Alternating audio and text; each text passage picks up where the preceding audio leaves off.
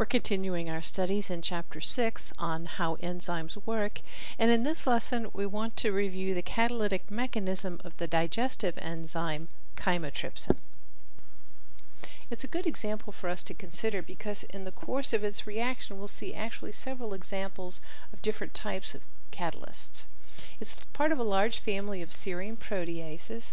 A protease is simply an enzyme that digests protein. That is, it breaks peptide bonds. The catalytic mechanism always involves a serine residue, hence the name. In this case, we have illustrated the catalytic triad that's part of the active site, and that's pictured in the ball and stick model on the lower right here. So we have aspartate 102, histidine 57, and serine 195. The numbers indicate their position within the primary structure, and so you can see they're widely separated from one another in the primary structure. And yet when the enzyme adopts its final tertiary fold, these amino acid residues are perfectly positioned within the active site.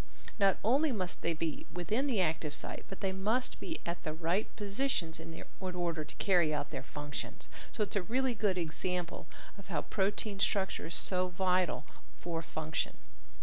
It's not important you remember these numbers, but you do need to know each of these residues and what their roles are in the catalytic mechanism. Serine provides the nucleophile, our oxygen atom. Histidine is going to act as a base catalyst to activate the serine residue. Later it will be an acid catalyst. And aspartate is playing more of a supportive role. It's helping to stabilize the histidine in the course of its reaction. Overall, the reaction mechanism is one of covalent catalysis. Remember, that involves a two-step reaction where the enzyme actually forms a covalent bond with its substrate. So let's follow that reaction sequence. Here we have the catalytic triad in blue in the active site, our covalent catalyst, our serine residue, histidine, our base catalyst, and here's aspartate. It's stabilizing the histidine by means of that hydrogen bond. So that's our catalytic triad. You want to notice the roles of each of these amino acids as we go through. Now here's the substrate, our peptide, and the bond to be broken is the red line here. So here's the amine group and the carbonyl group as a part of that peptide bond. We call the bond to be broken the cis bond, just as scissors are used to cut things, so the cis bond is the bond to be cut or broken. Now you'll notice we have on one end the C-terminal part of our peptide, that's the R sub C, and here's the N-terminal part, R sub N. So in other words, our peptide bond is somewhere within this peptide. The first thing that happens is histidine is going to act as a base catalyst to extract a proton from serine. So here's our electron-rich nitrogen atom. It's going to extract a proton and form a new bond with hydrogen. As it does so, that hydrogen will break its bond with oxygen, and that allows the oxygen atom to form a new bond with carbon.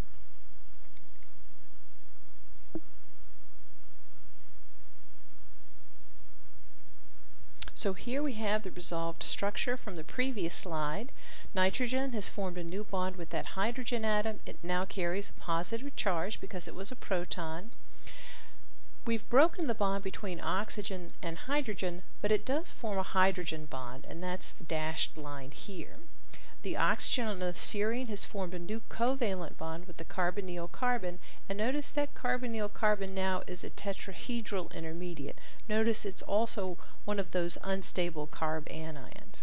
So this is our unstable tetrahedral intermediate, and that's pictured as our first energy hill up here, our unstable tetrahedral transition state intermediate, X1 double dagger. In the next step of the reaction, the histidine is now going to act as an acid catalyst. Remember, it has that proton it can donate, only instead of giving it back to serine, it's going to donate it to the nitrogen that's part of that cis bond that we're going to break. As it does so, that nitrogen-hydrogen bond will break, it will receive back its electron and again be neutral, and will form a new bond between the nitrogen and the peptide bond and that hydrogen atom. In that case, in order for the nitrogen to form that bond with hydrogen, it must break its bond with carbon. And so once we've done so, we will break that peptide bond. Notice that when this reaction sequence ends, we will have added a hydrogen atom to that peptide bond. We will thereby, when we break this bond, release the C-terminal part of our peptide and form a new amine terminus on that portion of the peptide. So here's the resolved structure. We've actually accomplished our goal of breaking the bond, and we've released the C-terminal portion of our peptide. But now we have the rest of our peptide covalently attached to our serine residue. So if we look at our reaction diagram, this is the hill between the valley between our two hills. We form that covalent bond. So we've accomplished our goal of breaking the peptide bond. The histidine is back into its original form, but now we have a covalent intermediate, a covalent attachment between the enzyme and the substrate. And remember, we have to resolve the structure before we're finished. And so that's what we're going to do in the next step. The next series of steps are simply a repeat of exactly what we just seen. It's just that the nucleophile is different. So again, we have histidine acting as a base catalyst, only now our nucleophile is water. And so histidine is going to extract a proton from water. It'll form a new nitrogen-hydrogen bond here, and that will allow the oxygen in the water to act as a nucleophile to attack our carbonyl carbon here. So this is exactly like step 1 on our earlier slide. After we've done so, now we have a new nitrogen-hydrogen bond here. Again, that histidine is carrying that positive charge. Remember, it's stabilized by this histidine-hydrogen bond over here. And now we have a carbon-oxygen bond with our peptide here.